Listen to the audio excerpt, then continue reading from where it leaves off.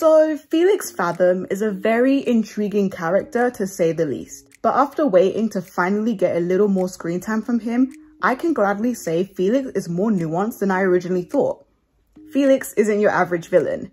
Nope, in fact, he's an anti-villain. Want to find out why? Well, keep watching. Hey everyone, welcome back to my channel. It's the one and only your girl, the Cartoon Hotspot, and today I'll be analysing the episodes Emotion and Pretension. If you're interested to hear my thoughts, then stick around, give this video a thumbs up, and for new viewers, be sure to subscribe to my channel and click that bell button for post notifications. Without further ado, let's begin. To briefly analyse the episode Emotion, the episode begins with Adrianette on an ice cream date when all of a sudden Adrian becomes withdrawn and secretive. He leaves and tells Marinette that he has an event to attend to but forgot to tell her before. Marinette then discovers the event he went to was the Diamond Ball, and she decides to crash the party by taking Zoe's invitation that she offered. When she arrives, she sees Amelie basically having a breakdown because Gabriel apparently did not invite Felix and her, and she mentions how since Emily's disappearance, he's become cold and withdrawn, implying that before he was full of life and happiness.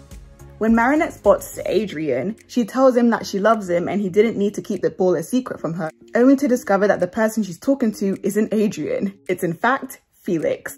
They're looking at me like I'm a monster. Look closer, Marinette. They're the monsters. You're not Adrian. Felix, where's Adrian? What did you do to him? That's right, the famous twin switcheroo. And at that moment, Felix transforms into Argos and pretty much starts snapping people out of existence by sending them to this red moon senti-monster that he created. Yikes. The only exception is Marinette, whom he spares as he states that he deeply cares for Adrian and would never do anything to hurt him. So he'll keep Marinette safe since she also cares for him and isn't a monster like everybody else at the ball. Marinette transforms into Ladybug and faces Felix. There is one thing I'd really like to mention. When Argos and Ladybug go head to head, I just can't help but to praise Christina V's performance. You could truly hear the anger, pain, and most importantly, desperation in Ladybug's voice. Miraculous. So that's it then. You're working for Monarch! You're the reason why I lost the other Miraculous in the first place! And why he took them! You gave them to him without any regard for the consequences it might have on the people of Paris! True. All season, Marinette had been blaming herself for losing the Miraculous. And even the people of Paris began to lose faith in her. She needed one chance to make it right. She's been waiting all season for Felix to return and wreak havoc in Paris, so she can at least be one step closer to regaining all of the stolen jewels. So when she says, I'll never give you my Miraculous, it's that Marinette determination and fire that I've been waiting to hear all season. The Marinette fire that tells you she isn't here to play, she means business. Because despite failing Paris, one thing's for sure is that she'll uphold her promise in making sure Monarch doesn't get hers or Cat Noir's Miraculous. When Ladybug summons her lucky charm, she actually doesn't receive anything. And I've seen a lot of people confused as to why she didn't get an object. And I think I might have an explanation. Instead, she remains calm and lets Felix snap her out of existence, hoping he'll eventually bring everyone back within a matter of time. All that's left is Kagami, who confronts him, and Argos decides to bring back Adrian to show that he didn't hurt Marinette.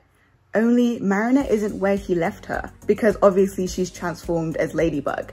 Felix begins to panic as he believes he lost control over his power and hurt an innocent person, something he stands against, and at that moment, he snaps his fingers and brings everyone back. At the end of the episode, Felix apologizes to his senti friend, the Red Moon, and releases it from existence. Okay, now let's analyze why this is so important.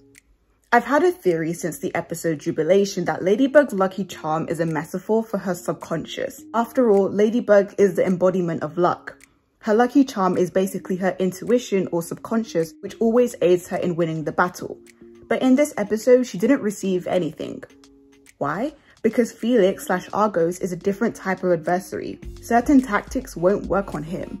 In order to beat him, she had to make him do the one thing he stands against, taking the life of a fellow senti being. Because Felix is an anti-villain. He has a mission that's for a good cause, but his methods are a bit, well, not heroic. Those kinds of villains believe that they have nothing to lose. But the thing is, everyone has something to lose. In Felix's case, the one thing he had to lose was his moral, the cause he stands for. And by making him believe that he let his powers run loose, Felix began to freak out and lose his usually calm and calculating demeanor. In other words, Ladybug messed with his mind. Sometimes in order to defeat someone, you have to do nothing. You have to let them be their own downfall. Violence and fighting isn't always the answer. Sometimes to beat the villain, you have to be the better villain. In other words, play their game, but be better at it. And I'm not saying Ladybug is a villain, but in everyone's story, there's an antagonist. Ladybug might be the hero, but for Felix's mission, she's clearly in his way. In Ladybug's case, for her to beat Felix at his own game, she had to make him believe that she too had nothing to lose, which serves as a drive for tension in this scene. You're right. I can't defeat you. But winning isn't always what we think it is. For the last time! Never. All of humanity will disappear if you don't hand it over! Are you willing to pay that price? You're the only one who can answer that question. Now let's analyze pretension, because we're not done talking about Felix and his complexity. For this, I do have to give a brief trigger warning as the subject of parental abuse will be discussed, so viewer discretion is advised. In this episode, Tomo and Gabriel are conspiring on how to get rid of Felix, who poses a major threat to their plan, but are also trying to drive a wedge between Marinette and Adrien in order to get Adrien and Kagami together. I'm not going to analyze Marinette and Gabriel's confrontation because it's best to dedicate an entire video to that, simply because there's just so much to pick out. I promise you guys will love it. Kagami tries to tell her mother that out of respect for Adrien and Marinette's relationship, she should really stop trying to get Kagami and Adrien together, only to be shut down by Tomo, who says that if you're not your own master, you're already your own slave to your emotions. Basically, she's trying to convince Kagami that she's weak and that she's not being honest with herself, and that she does belong with Adrien.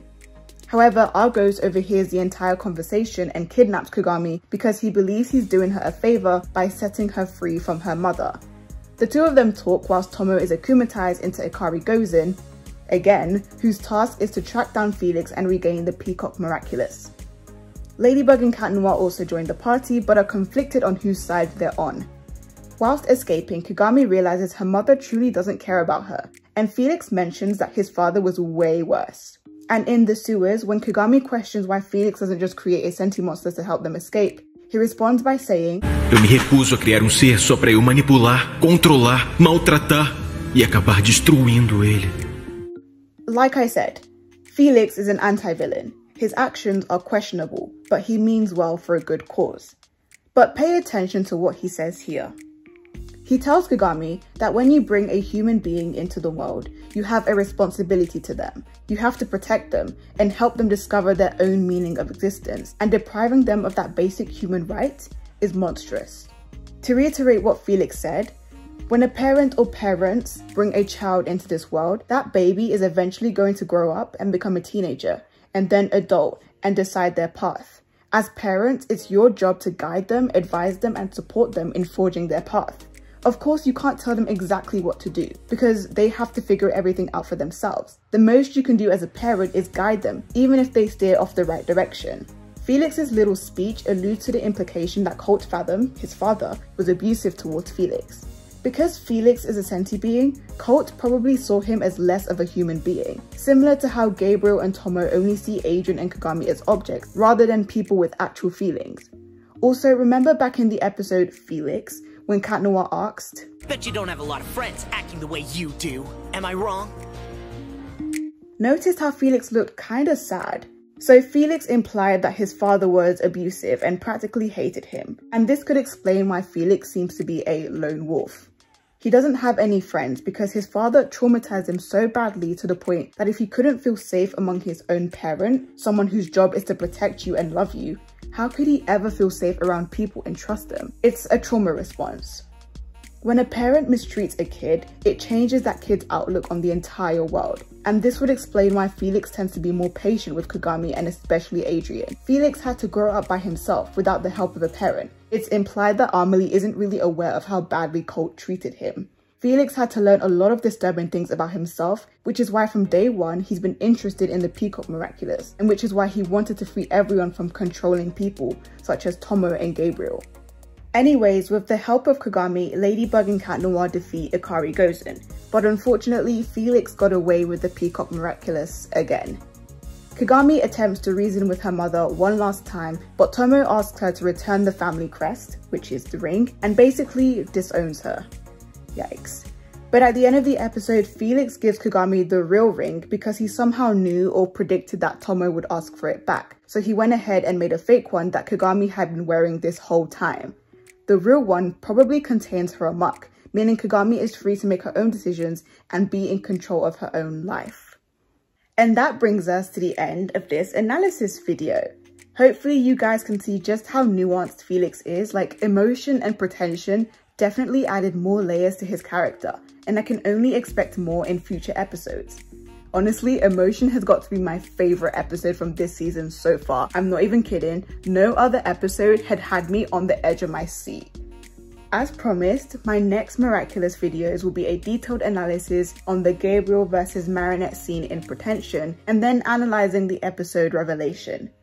But, as always, now I want to put it to you guys. What did you think of Emotion and Pretension? Hated it? Loved it? Let me know down in the comment section. But as for today, that's it from me, and I'll see you again next time. Bye!